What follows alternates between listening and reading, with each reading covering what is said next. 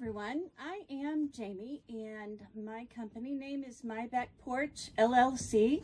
I did that because Amy Howard suggested that in one of our online meetings. So I wanted to come to you and share with you what I'm going to do today. I have this old file cabinet that I had some friends that gave it to me, and it's not bad. I tried painting it and the color and this stencil, I think this is the shagreen. It's just not appealing to me. So I'm going to paint it again and try something different. So the colors I plan on using today are Bauhaus Buff, and this is the one-step paint. I have credenza, which is kind of a light green. And then I also have, which one? Not Away, which is a light blue. I really like the greens and the blues together with the accent of the Bauhaus Buff. And then I think I'm going to,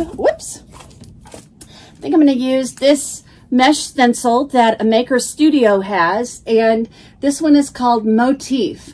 It has all kinds of different furniture motifs that we could use to dress this up, and I think that we're going to use this once we're done painting. So I just recently painted this. I'm just going to wipe it down because all that it might have is just a little bit of dust. I probably painted it within the last 2 weeks.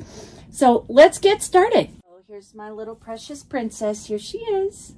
Say hi, princess. She can't hear anybody, but she's my 14-year-old geriatric precious dog. Mwah. But okay, so I have this Not Away and the credenza, and I'm looking to paint the two colors on here and kind of get a dual toned piece. So I think I'm going to paint the top and inside these little handles and the bottom rim that goes around the bottom. I think I'm going to do that in the blue, and then, or the Not Away, and then the credenza color, I'm going to do the side and the front panels here with the green, and then with the Bauhaus Buff, I think I'm going to use that with the stencil so that the white kind of stands out and brings out the details. So this is what we're going to do. Let's start with the blue. Okay, let's open this up and see what we got.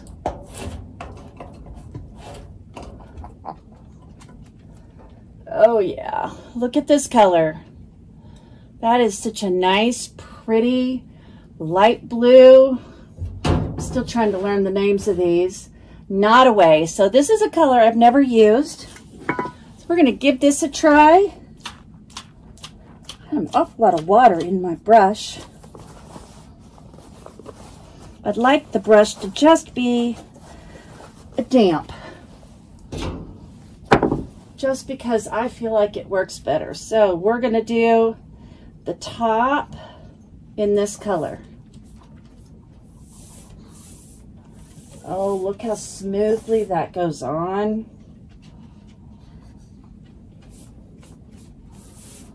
It's just a slight difference from the color that we have here. So right now it's really not looking blue because it's fighting with this purple color. What a yummy color. So I'm going to go ahead and finish painting the areas that I said I would, and then we'll come back when I'm ready to do the Not Away green. So, or no, wait, this one's Not Away. The green is, oh my goodness, credenza. There we go. So we'll come back and do that. So let me finish painting this and we'll come right back.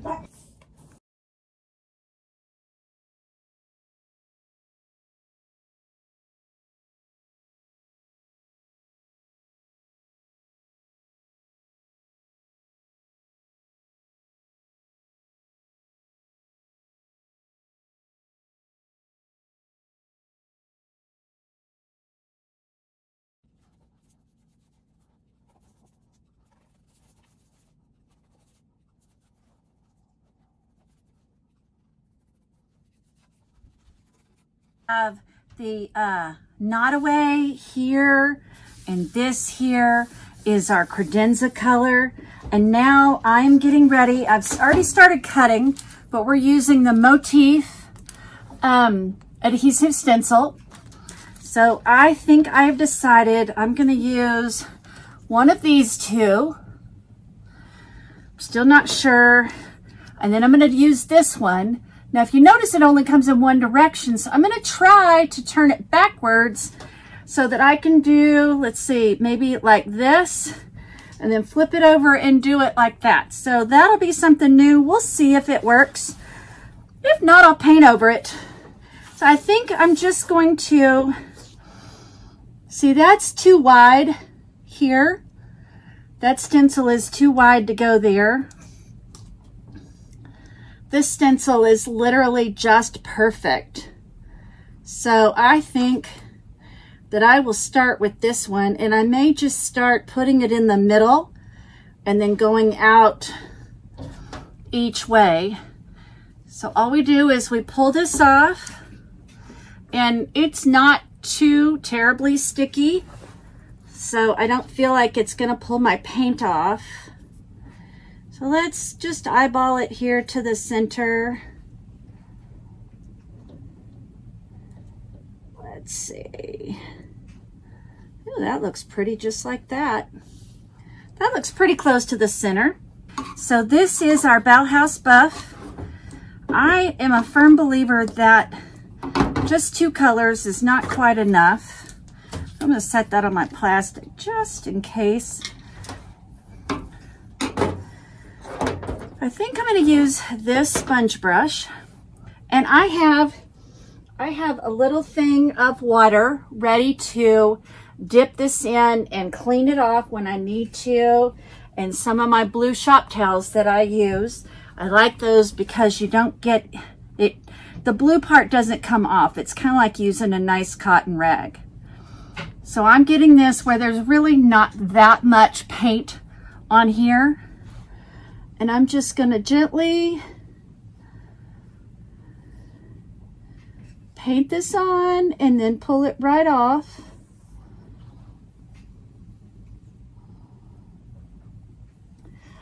Amy Howard does have like squeegees that make this super easy, but imagine that. I don't have one right now. I had one, but I lost it. So let's pull this off and see how that looks. Oh, look at that. Look how pretty that is, y'all. So I'm going to put this in the water, and I'm going to clean it off. So we're going to do this a couple times. So let me try to clean this off just a little so that we can reuse it. I like to let them dry for a little bit, so we'll just kind of set this one aside, and we will try to do this one while we're waiting for that to dry. So let me make room here. I'll move this over here. So I think, so we could either do it like this here, or we could do it going across. And I kind of like the across. I don't know, it just appeals to me. So peel this one off. I'm gonna have to get off my knees and show y'all this. Okay, peel it off, and then we're gonna go on here. I think I'm gonna line it up just, no, I think I'm gonna line it up here like that, so that that's right on the edge. So I'm gonna get just a little bit more paint, not a lot. I'm scraping off most of this, because if you get too much, you're just gonna paint everywhere. I'm just gonna cover that real good. What this is it has a mesh, and instead of just being open, it has a mesh, so it's able to hold all of that design so well in there. And look how pretty that is. Oh my goodness. Okay, so I'm going to keep going. I'm going to get this wet and clean it off, and then we'll start the video back up and we'll try to do this one backwards. So we'll see how that works. Okay, I got this all cleaned up. So now we're going to try to do this backwards, just like we did that one. Now the trick is that all the sticky is facing me. I'm gonna just hold it right down here. Oh, got my paint. So I'm just gonna get a little bit. Now I'm holding this right where I want it to be. So I'm trying to be really careful. Because the thing about this is the mesh goes through from both sides. So let's see how this goes. Not quite as good, but I still think it looks good. Now what I'm going to do, make sure I'm doing it upright. There we go. So I already have a line here. Here I left that line and I just started the design on the other side of the line. So I just really want to kind of line it up right about, let's see. Okay, there's the white line. I see it through there.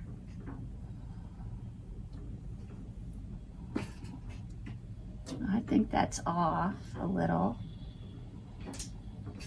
It's just a placement thing. Oops. Okay, there. All right, so got that down. And what I'm going to do is I'm just going to get a little bit of paint. Does not take much. I'm going to skip this little line here and just start on the other side of that one. Another thing is you want to try to stay on the transfer itself, because you know you're going to paint on the furniture that you just did. If it's real tight or you're having problems, go and take some painter's tape and put that painter's tape right next to it. Well, it looks like I went over a little bit, but you know what? That looks, I love the look of that. It gives it that real dainty, feminine look. I don't figure most men are going to have this in here. So I'll go ahead and finish doing this. I'm going to do these down here, and then I might do this same one down here on the bottom. Just going to leave the sides alone. So let me get that done and we'll come back and I'll show you how I will finish this piece. Okay, I've gotten this to the point where I just have a couple more to do. Thought I would show those before we finished up here. I'm doing the fourth corner. I found that on the other one where I turned it inside or upside down, if you do it with really dry paintbrush, it works better. But I'll have to say with the adhesive down, it works best. So, okay, so that one's done. I'm gonna do this last little section here. And in between, I do kind of let the paint dry a little bit because we do overlap just a little.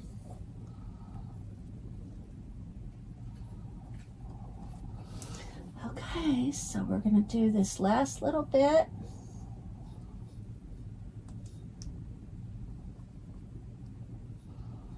I just love these. I hope that you figure out how to use these. They're for sale on Amy Howard's A Maker Studio.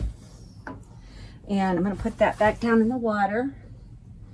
And I think that gives this just a touch that I like. Thought I'd show you that sometimes these don't have to be perfect. And if they don't turn out perfect, you know, say I could come back and gently sand a little. So it looks kind of like, you know, some of this, it's not brand new. I mean, that's the whole trick.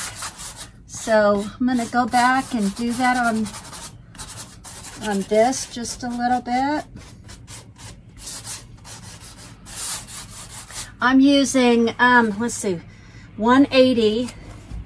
So it's a very light sandpaper. I'm using a light touch tape on the sandpaper because I don't really want to mess up the paint underneath.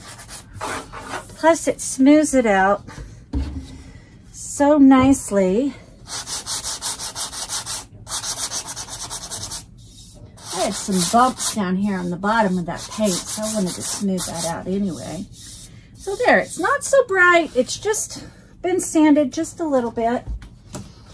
So one of the things that I like to do is I like to use these sanding sponges. I buy them at Home Depot or Amazon, and then I get it just a little bit damp. So it's not squeezing water. It's just a little bit damp, so it's not dry. And then I like to use my matte sealer with a brush because it gives it a nice even coat.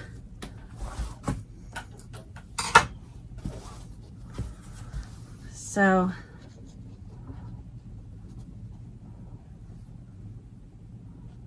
I've got some there, see?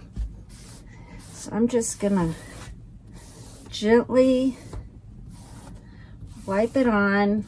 This way we don't really have any brush strokes.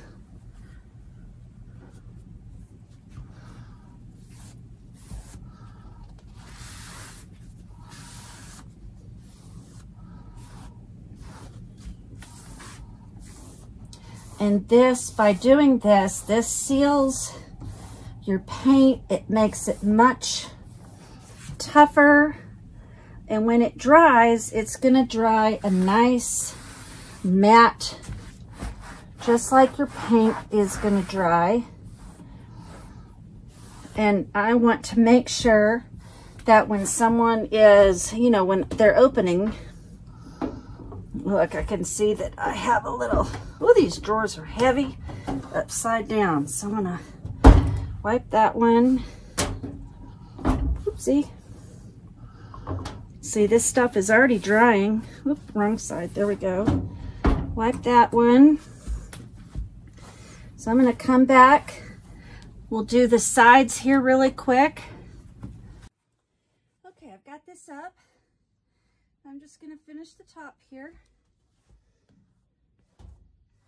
So, I'm putting this on nice and smooth and thin.